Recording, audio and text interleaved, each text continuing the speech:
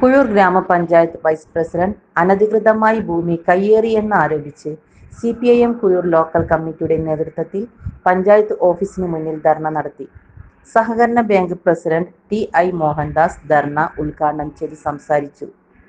Joby KJ, സ്ഥിരം സമിതി അംഗം ഉഷ സദാനന്ദൻ, പഞ്ചായത്ത് അംഗങ്ങളായ ഷമീർ TA, ഷീബ ഷാജു, നന്ദിത വിനോദ്, ഗീത മോഹനൻ എന്നിവർ പങ്കെടുത്തു.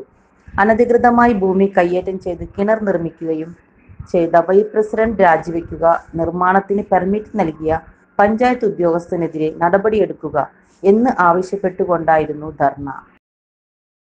കൂട്ടിയ വിക്രസുകളിൽ ജനം പ്രതിഷേധം സൂചിപ്പിച്ചുകൊണ്ട് പലപ്പോഴും ഇദ്ദേഹത്തിന്റെ മേൽ കൈവയ്ക്കുന്ന അവസ്ഥയിലേക്ക് വരെ കാര്യങ്ങൾ നീങ്ങി എന്നുള്ളത് ഞാനും നിങ്ങളും കേട്ടതാണ്, കണ്ടതാണ്.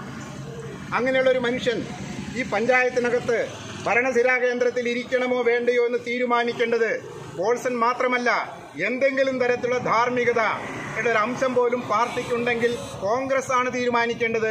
അവരും അതിന് തീരുമാനിക്കാൻ ബാധ്യതയുണ്ട് അവർക്കും.